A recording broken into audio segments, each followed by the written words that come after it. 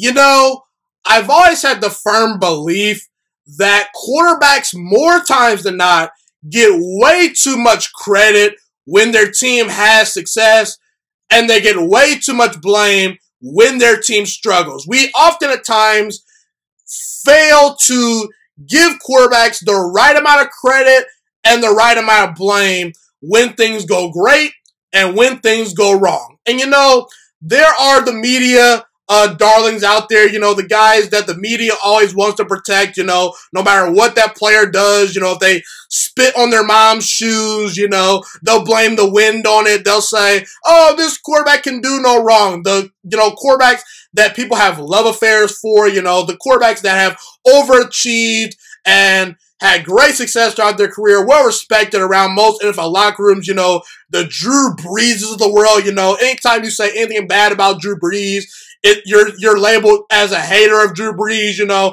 Oh, you're a Drew Brees hater. You hate Drew Brees. No, I'm just pointing out the fact that he's never been the best quarterback in the NFL. He's never won a league MVP. Drew Brees, throughout his 20-year career, has missed the playoffs 9 times and has had more below 500 seasons than you realize. However, that's not the point. I want to talk about Russell Wilson, okay?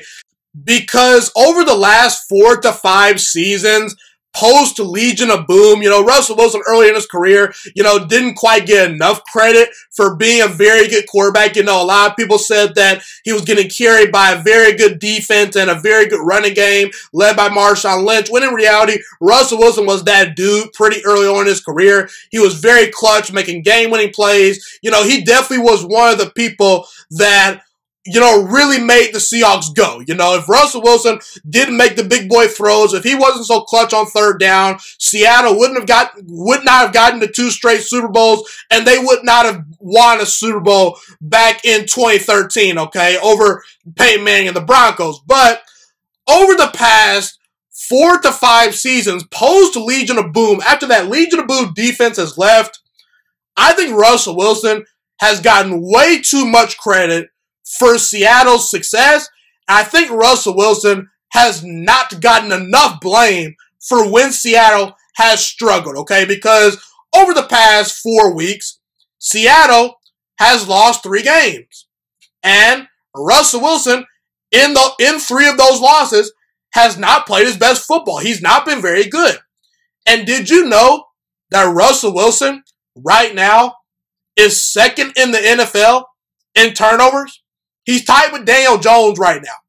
Only Carson Wentz, up to this point, heading into Week 11 of the 2020 NFL season, has more turnovers than Russell Wilson.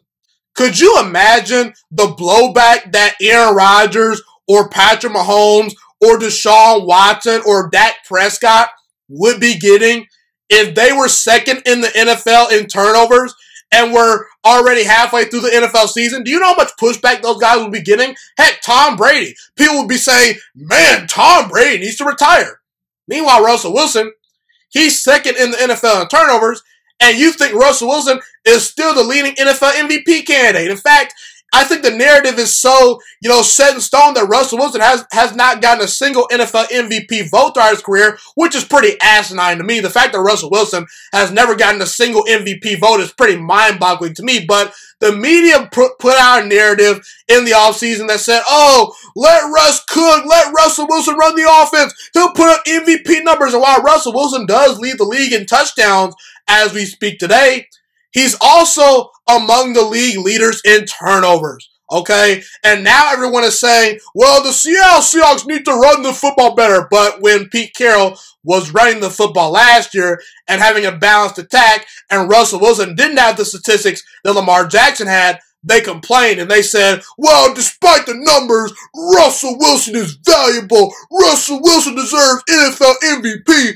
over Lamar Jackson. When in reality, Lamar Jackson was by far the NFL MVP last year, and anyone that told you otherwise just did not watch enough Lamar Jackson games last year, and they're just flat out wrong. I'm sorry if that hurt some people. I'm sorry if it hurt Seahawks Nation, but let's just talk about the last couple of games, because if you look at how Seattle's lost and you read these headlines, you read what the pressers are saying, all you'll hear is, oh, poor is me, Russell Wilson, poor Russell Wilson, his defense is atrocious, his defense sucks, the offensive line is so bad, Pete Carroll's no longer a lead head coach, Seattle's Russell Wilson or bust, when Russell Wilson plays great, they even lose those games, Russell Wilson has no help, when they fail to realize that DK Metcalf and Tyler Lockett are two of the best wide receivers in all of football.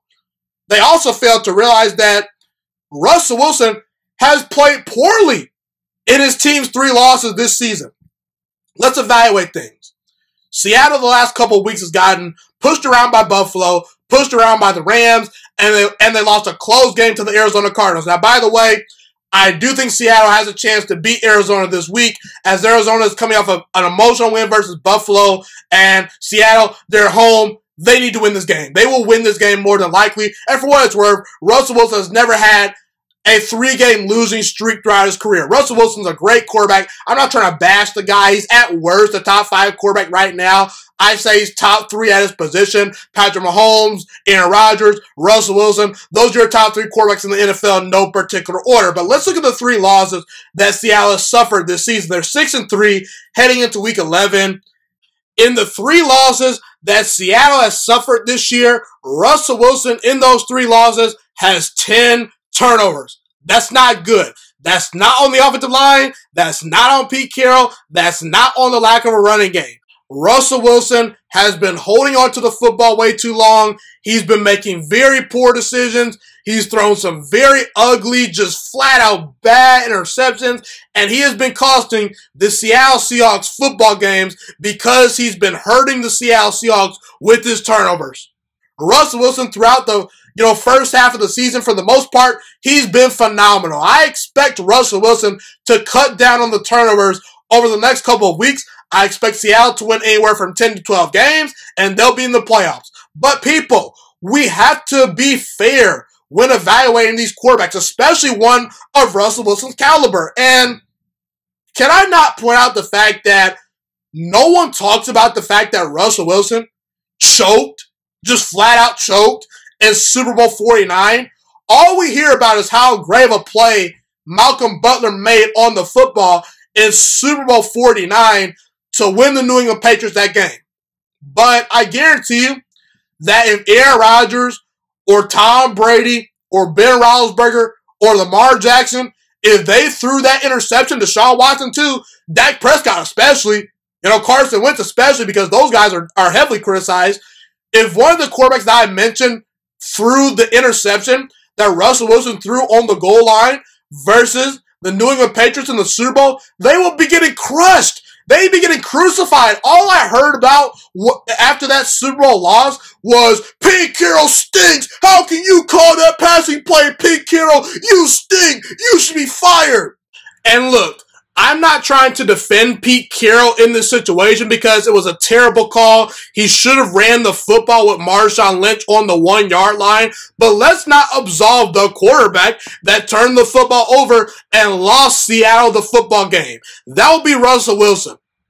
Let's also take into account the fact that Russell Wilson, in his last 7 playoff games, he's got a below 500 record. He's got 3 wins and 4 losses in his last 7 playoff games. He's gotten blown out by Matt Ryan. He's gotten outplayed by Cam Newton. He's gotten outplayed by Aaron Rodgers. And you've also got a loss mixed in there to Dak Prescott and the Dallas Cowboys, who are not a very good football team that season.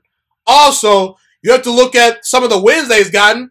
Not a whole lot of impressive wins. He's beaten Teddy Bridgewater by 1 point in a game they should have lost because Minnesota's field goal kicker missed the game-winning field goal, in Minnesota. So he should have lost that game, but he won that game. If you want a cookie, that's fine. Also, he beat the mighty bad boy Detroit Lions, who were not a very good football team. They were lucky to make the playoffs. But hey, Russell Wilson, if you want a cookie for that, that's fine. You beat a Lions team that wasn't very good. And also, last year, you beat Josh McCown and the Philadelphia Eagles. Let's not forget that game versus Philadelphia, the game that Russell Wilson won by a whopping 8 points.